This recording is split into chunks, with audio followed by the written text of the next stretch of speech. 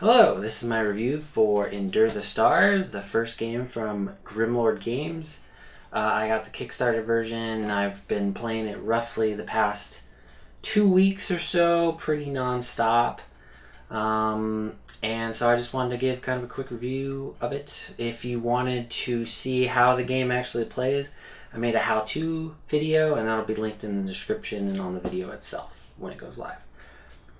First thing I like to go over is sort of the nitpicky things. These are aspects of the game that, for whatever reason, I didn't really care for. But honestly, they don't really make or break the game. They just maybe make it slightly more annoying or whatever. First thing is the character boards that come in the game.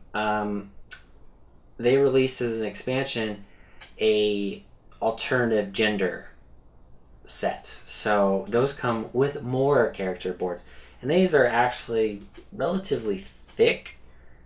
And so when you're combining the big chunky miniatures, the big tiles, and then these things and the cards, and then you have double the amount of these tiles just because of an alternative gender, it's impossible to fit it into one box. It just doesn't feel like something that's really necessary, especially since the other side is blank.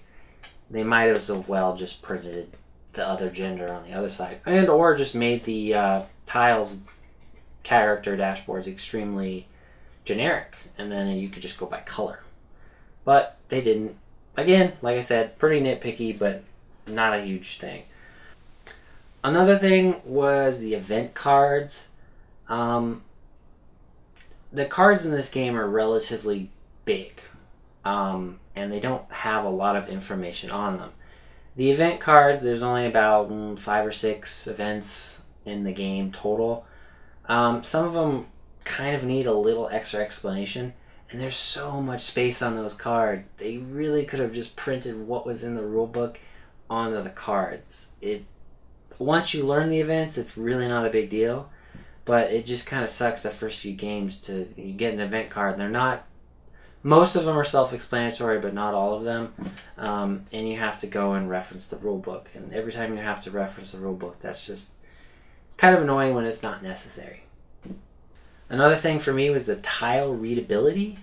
I mean, for the most part, the game plays like Zombicide. The game kind of looks like Zombicide, so the tiles are kind of divided like Zombicide. There's relatively clear lines, but there are a few tiles where it's somewhat hard to tell where you're supposed to cut it off. It's not exactly a square zone. It's maybe slightly more rectangular or something along those lines, and it makes it just a little bit harder to actually read the tile. It's really not that big of a deal because honestly it's pretty easy to just kind of make a decision on the fly. Whichever your group agrees on, you can go with. And that's really, it's only maybe about 2 of the tiles that have that issue. So again, nitpicky. And so lastly, the big thing for me was also the miniatures.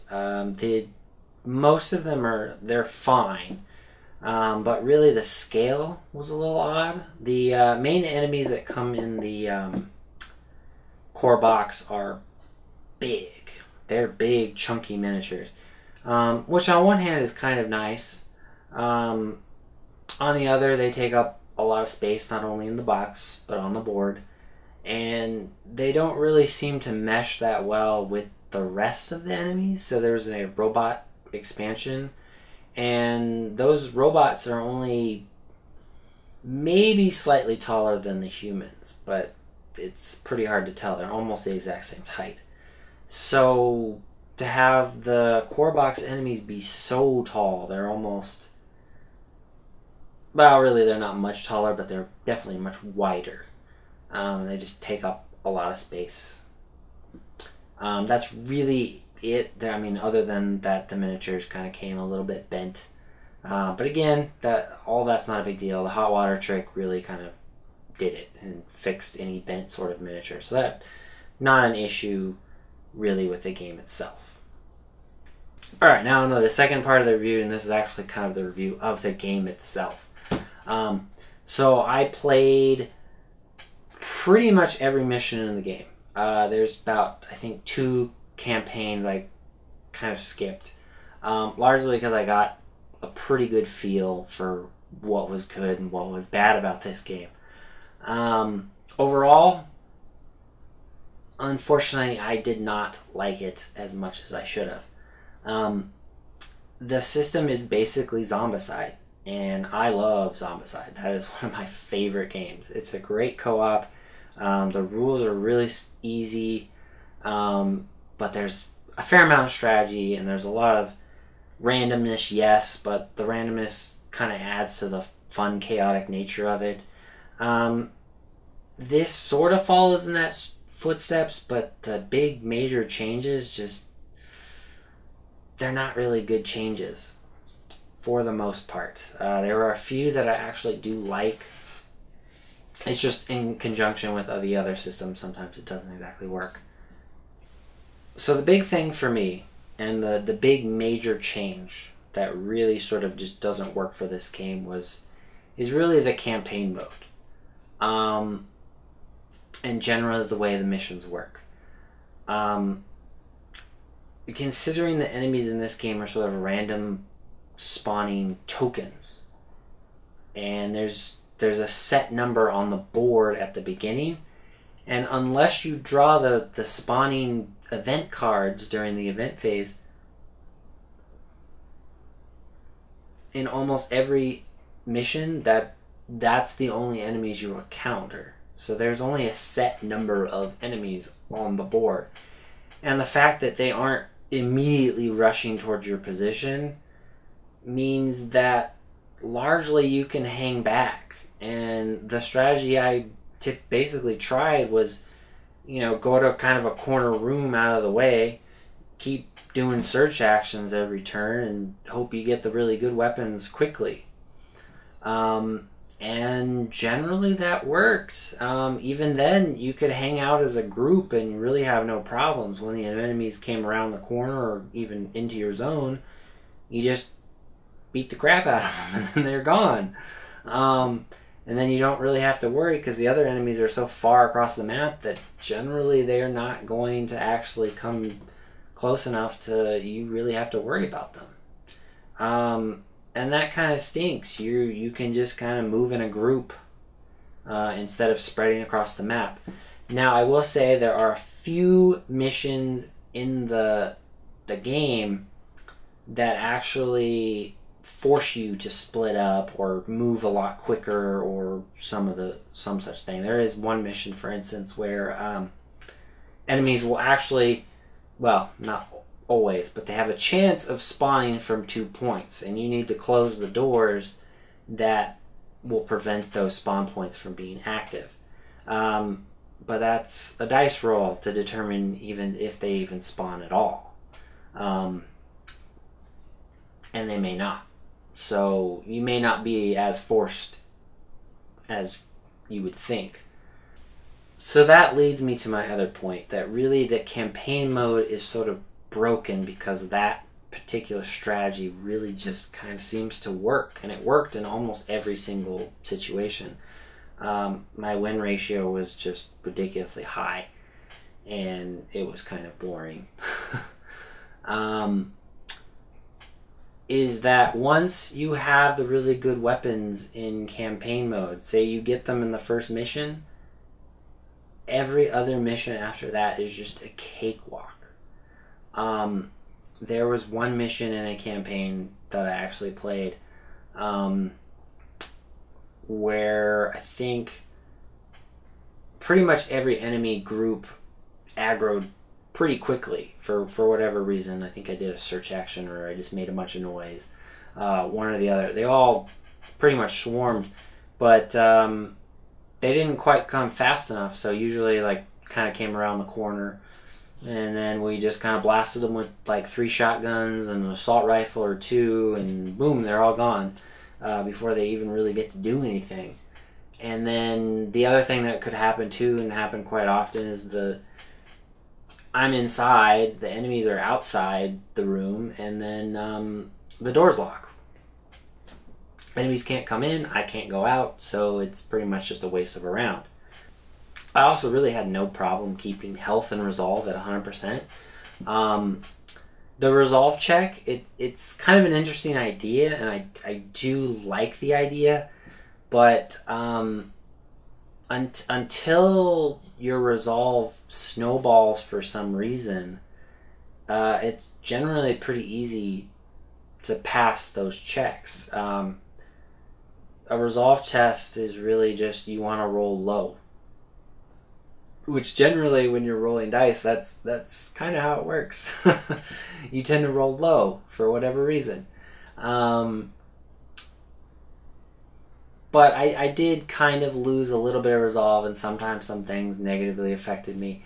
But again, since we're moving as a big group, even when one member is sort of damaged in some way or isn't quite to their full capacity, the others tend to be able to like make it up. The other thing that campaign mode is not good at is scaling. I do like that there is a scale, like if you're playing just with 3 heroes and 4 heroes or 5 heroes, there's a general scale of how many enemies are going to be on the board. But that scale does not take into effect what weapons you have or how good they are. So once you have the best weapons in the game, which is essentially shotgun and assault rifle, and then maybe the, I think it's called the Punisher, the melee hammer, you basically can win every single mission by just waiting and having the enemies come to you and just shoot them when they appear. The refuge in between each campaign mission is definitely kind of an interesting idea. You get about 5 rounds to kind of heal, recoup, maybe have something bad happen to you, maybe something good also happens. But it feels kind of tacked on. It's not really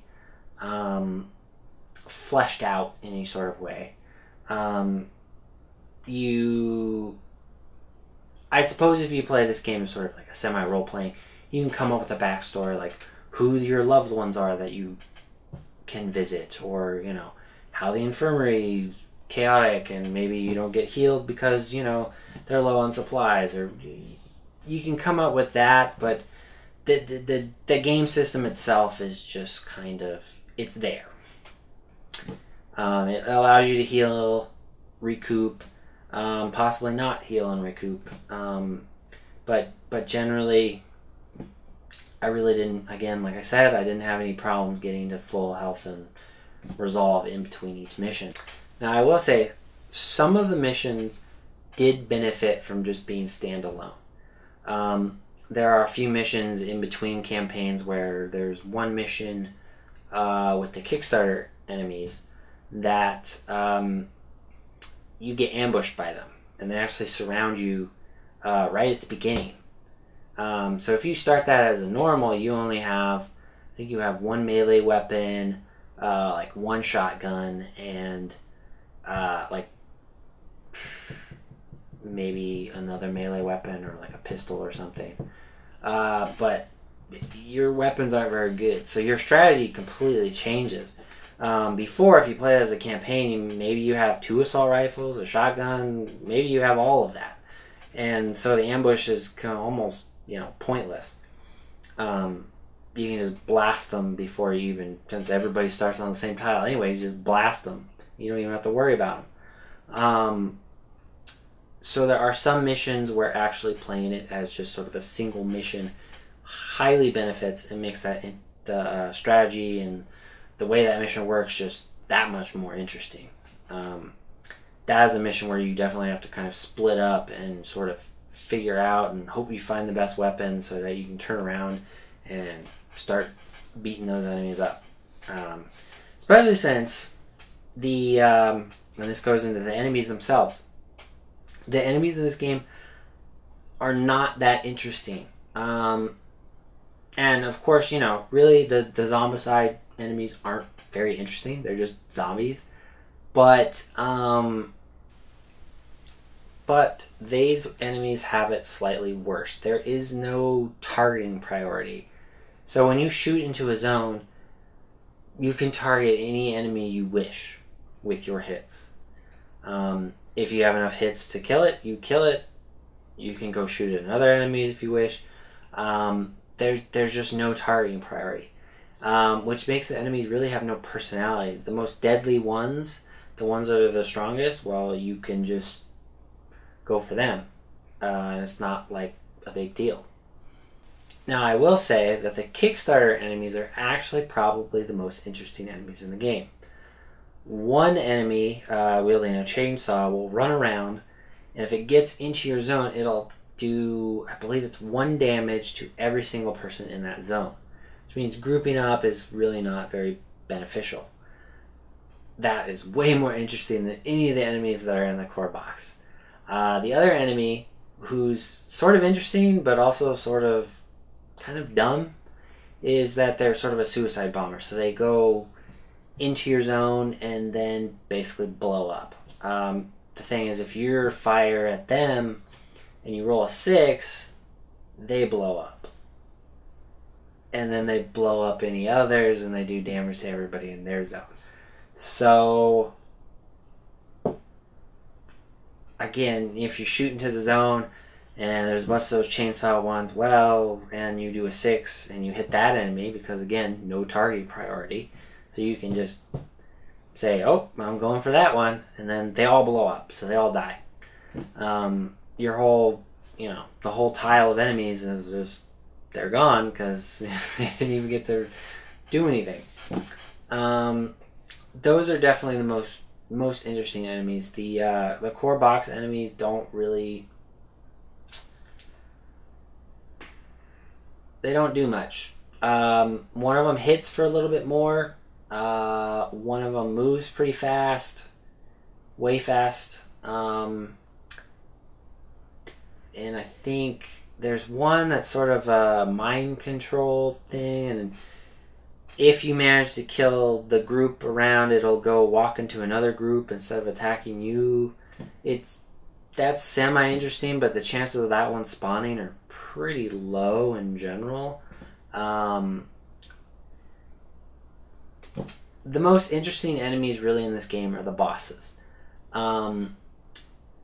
I like that there's a big boss. I do like that there's this kind of big epic fight, but unfortunately with it the same problems kind of occur with the regular enemies. They don't, if you're in a big group, you can just kind of keep swatting at their health, and in a round or two they're dead. They might get in a couple of good hits, which is kind of interesting, but they don't really do much. Their attacks can be deadly. There are a lot of attacks that they do that just wipe out your resolve, or wipe out some health. They do 2-3 damage, or they have 6 die and they hit on a 2+. They're pretty deadly. And that's definitely the most interesting aspect of this game, is the boss monsters. And I wish Zombicide had something that was kind of equivalent, but if Zombicide did it, it would need to be just slightly better. This is kind of a good system, but it's not perfect. They're not the most epic in the world. They go down maybe just a little bit too easy, especially, the missions don't really force you to be divided up and then sort of in a position where you're facing a boss alone, or you really have to change strategies on the fly. It just kind of was what it was. The other thing, and this is semi-nitpicky and semi-sort of game-related, there's a lot of die in this game. You're going to be rolling resolve checks almost all the time. That's 2 die. Every time an enemy spawns, at least from the core set, that's another 2 die to see if another enemy spawns. You've got the wound die. If you actually manage to get hit, you got to roll that die. There's the movement die to see randomly which direction enemies move. You're pretty much moving that one every single round. There's just a lot of dice rolling. I think a little too much. I don't mind dice rolling. I actually typically like them. It adds a little bit of extra stress and tension sometimes. But in this one, it just got kind of annoying. There's just a little bit too much dice rolling. Dice rolling for the enemy sometimes. Dice rolling for, yourself. Dice rolling for an event maybe. Dice rolling for the wound. It just, 6 different dice rolls sometimes in a round. And it's not just, I did one attack, he did another attack, anything like that. It's for completely separate things. Even the enemies sometimes roll die. Just a little too much. So last thing, and then I'll say a couple things that I actually really kind of like about the game. They've already added sort of an FAQ errata and added a couple of rules. The figure limit that's in the game, they added something where I believe if the room is considered full by the normal rules, if an enemy tries to move in and they can't, then every survivor in that room will lose 1 health, I think, and 1 resolve, or you get to choose. I forgot the exact rule, but and I believe even on the forums right now they're still debating and adding rules, which makes me feel that the game was not maybe play tested as much as it should have been, or something. I'm not generally a person who likes patches for board games. I feel like a board game should be pretty much settled when it comes out. I can see, something like Imperial Assault or Star Wars X-Wing or something like that, which has a competitive nature, and then maybe someone figures out some sort of exploit for a card that the developers really hadn't thought of. And so they kind of fix it. I believe Fantasy Flight, which those 2 games that I mentioned are from, generally tries to avoid that as much as possible, but occasionally they still do it. And that's okay. That's got a competitive nature. This is completely cooperative. There's no competition whatsoever. So I don't really feel like there should be a patch or we're adding rules now. If it was sort of like a setup rule change, if that patch maybe for a cooperative game was just like a small setup change, or just some like quick sort of like, oh, you can make the game easier or harder by doing this, that's generally okay. And I guess the figure moving into is kind of you can make the game harder by doing that, but it's generally not something I like to see. It makes me feel like somehow the game wasn't tested quite right, or they just didn't put as much thought or time into it as they should have. So really that's it. In general, I unfortunately did not enjoy this game as much as I felt I should have. Like I said, Zombicide is one of my favorite games, so a game that's basically Zombicide in space, I feel like I should have loved. Or at least really enjoyed. But mostly I did not. There are a few things I did like. I do like the aspects of the enemies. You don't know what amount is out there. But the unfortunate part about that was, of course, the setup, and you know roughly what numbers are out there of enemies. What may have been better if they took that idea and then sort of like multiplied it. Maybe there's a max of like, I don't know, 20 radar tokens that can just go out off the board at one time. But instead, when you flip the, or when you basically have to flip the radar token, maybe instead of it being a number and a picture on it, you actually have to draw a card, and then it tells you, oh, it's so many enemies spawn, or whatnot. So that might have been a cool idea. With the radar tokens, kind of another bit nitpicky thing I forgot was when you flip it over, it's just a picture and then a number. Somewhat hard to know, right away, like which enemy refers to what picture. In the back of the rulebook, there are pictures of the enemies and their names. which allows you to kind of go, oh, okay, and you can figure it out based on that. But again, that's another thing that, I kind of wish it was on the board or on a card or just some way instead of having to reference the rule book all the time for little things like that. I did like the idea of the boss battles, like I said. Again, I would just kind of flesh it out, make it a little bit more. I liked the wacky sort of enemies. I liked the suicide bomber. I liked the one that hit every single person in the zone for at least 1 damage. Things, wacky enemies like that, I think would have been really cool, and they should have probably done quite a few more than just the one set. Otherwise, the enemies aren't quite as wacky, but if they did more wacky things, I think that would have been pretty lot more. In closing, I'll kind of just say this. I do believe there is a game in here. It works. It plays. It's not like completely broken or anything. I don't think it's downright horrible.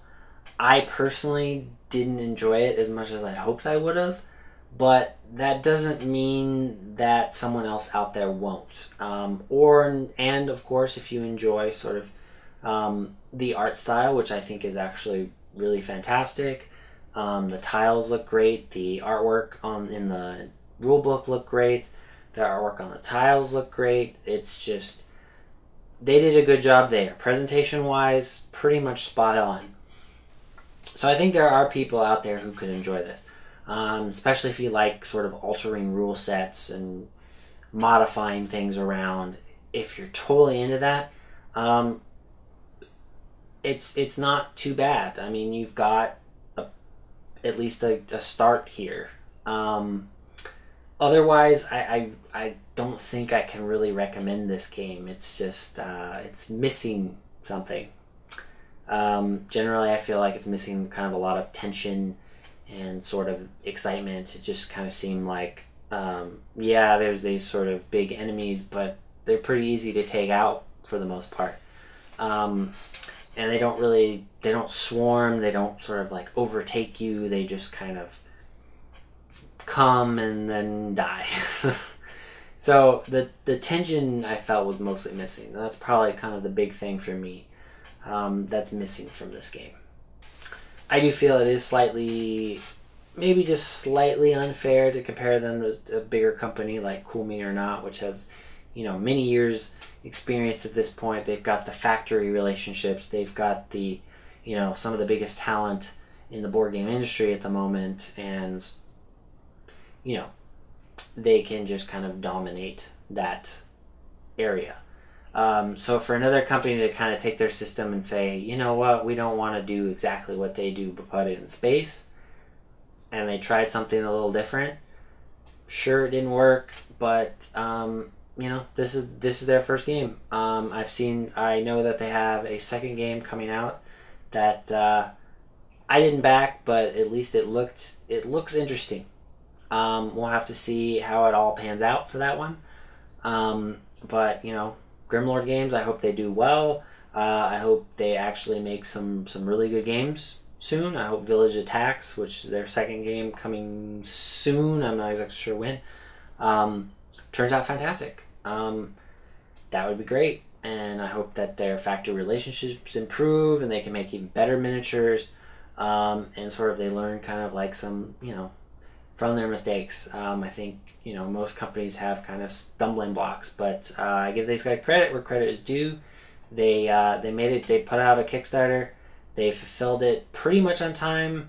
I feel like they were slightly late, but only by a couple of months. I want to say 2 or 3. I wasn't exactly super paying attention, but was not drastic. It's about in the norm, I'd say, of backing a Kickstarter. And everything's in there. The rule book looks good. It's not like there's missing pages. I didn't see any sort of big typos or anything like that. So quality control seemed to be pretty good. The worst part was obviously some bent miniatures, but at least for a first game, for a first Kickstarter, I feel like they did a pretty good job on that front, and so I hope in the future they do even better. So that's all I really have to say on Enter the Stars.